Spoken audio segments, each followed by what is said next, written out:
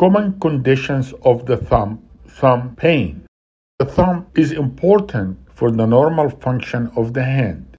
Many different conditions can affect the normal function of the thumb. It is important to recognize the most common conditions affecting the thumb so appropriate treatment can be given to the patient. Stenosing Tenosynovitis, which is called trigger thumb, one of the more common problems of the hand, and it is associated with painful triggering or locking of the thumb. When the patient tries to straighten the thumb, the nodule jams beneath the pulley proximally. When this condition is painful or creates severe locking of the thumb, surgery may be helpful. The surgeon should be aware that the radial sensory branch will be in the middle of the field and could be injured from surgery. Another condition is the Extensor Pollicis Longus tendon rupture. The Extensor Pollicis Longus tendon is responsible for extension of the thumb distal interpharyngeal joint. When the rupture occurs, the patient will experience loss of thumb extension, and this typically occurs due to fracture of the distal radius. Rupture of this tendon will prevent extension of the distal pharynx. Another condition is entrapment of the posterior interosseous branch of the radial nerve. The posterior interosseous nerve is a continuation of the radial nerve and runs through the forearm. The nerve passes through the supinator muscle of the forearm. The nerve becomes entrapped at the proximal edge of the supinator. Injury to the nerve may also be associated with fractures or dislocations of the radial head or the elbow joint. The patient will be able to perform wrist extension but cannot do finger and thumb extension.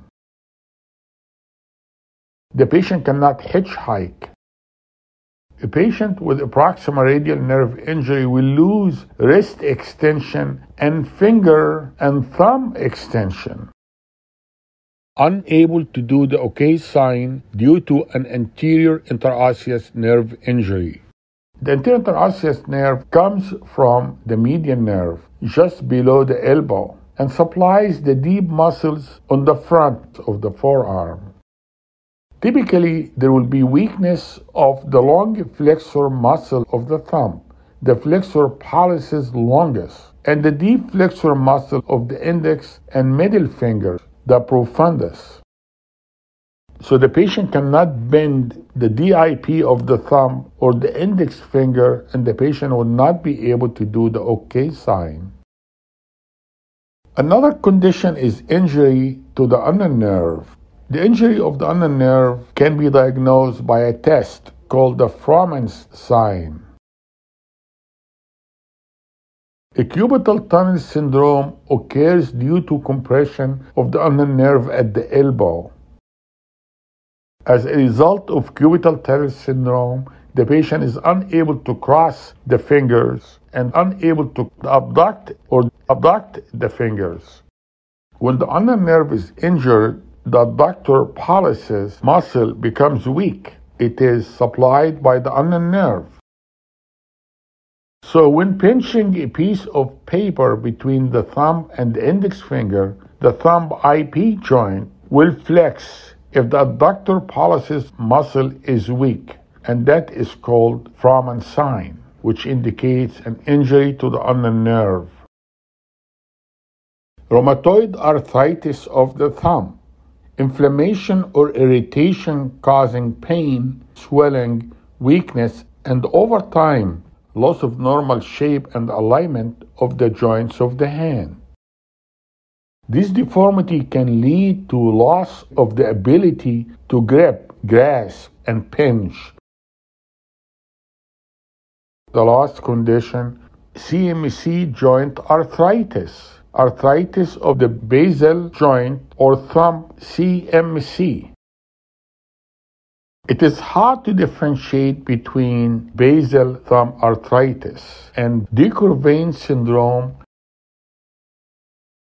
Grind test is used for basal thumb arthritis.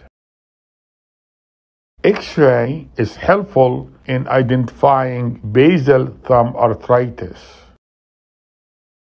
Finkelstein test is used for decurvane syndrome.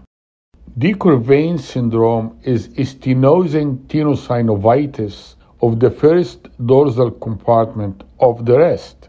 It affects two tendons, the abductor pollicis longus and the extensor pollicis brevis.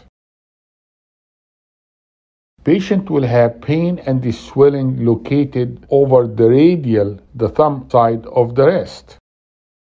The pain is usually located at the base of the thumb to the side of the wrist.